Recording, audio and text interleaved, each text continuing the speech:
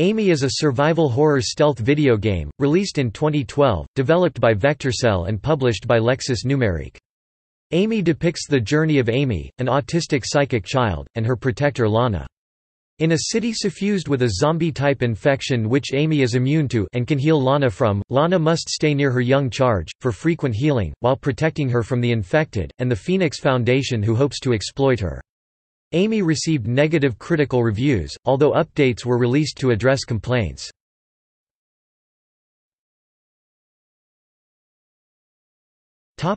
Gameplay. The player controls Lana, the woman escorting Amy and protecting her as the two attempt to escape their disease-ridden town. They encounter monsters and the military, among other foes, in their attempt to escape. The player is forced to protect Amy from the zombies, often making her hide, to avoid detection. However, Lana starts succumbing to the plague without medicine, and thus must remain close to Amy, to return for healing. There are syringes infrequently, which allow Lana to heal without returning to Amy. However, when Lana is somewhat infected, she can safely walk past zombies, which necessitates a balance between healing and zombification. At certain times, Lana must rely on Amy for other abilities. Amy can use shockwaves, to push enemies and objects, causing distractions, as well as a sound bubble, muffling glass either being smashed or stepped on, defending Lana. Amy also hacks computers and climbs through vents when Lana needs her to.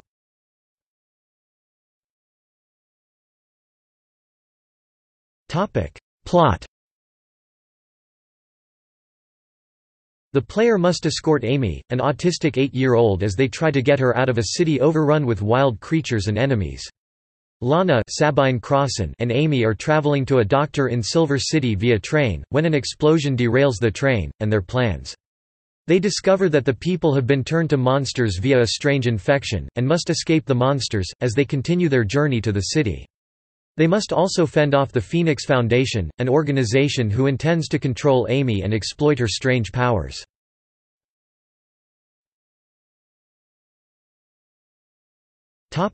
Development.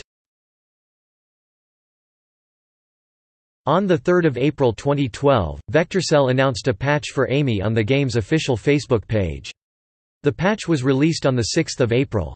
Major changes include the saving of the player's progress during chapters, the addition of more checkpoints, skipping of sequences in-game and several corrections to the subtitles.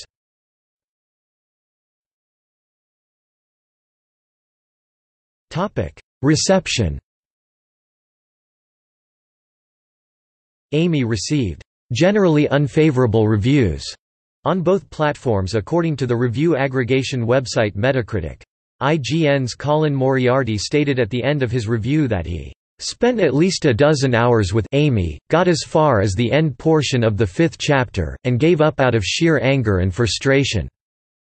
Game Informer's Jeff Cork stated that, "As a downloadable title, I wasn't expecting Amy to measure up against the AAA juggernauts of the survival horror genre. However, I was expecting a game that was at least playable and contained some kind of entertainment. Make no mistake, whether Amy is delivered to you via download, retail SKU, direct brain wave, or retinal implant, it is terrible and should be avoided." Jim Sterling of Destructoid went as far in his review as to describe Amy as one of the worst games ever made. Ben Yahtzee Croshaw of The Escapist criticized the game's awkward camera views, poor optimization to Xbox, and also gave up the game in frustration due to the addition of poorly implemented stealth mechanics, and later stated that it was the worst game of 2012. The most positive PlayStation 3 review was given by Thomas Pickler from Gaming XP. He praised the main protagonist, but criticized the periodical lack of explanation of what to do next. Alan Bradley of GamesRadar Plus said Amy was boring and no fun to play and really unpleasant for most of the time.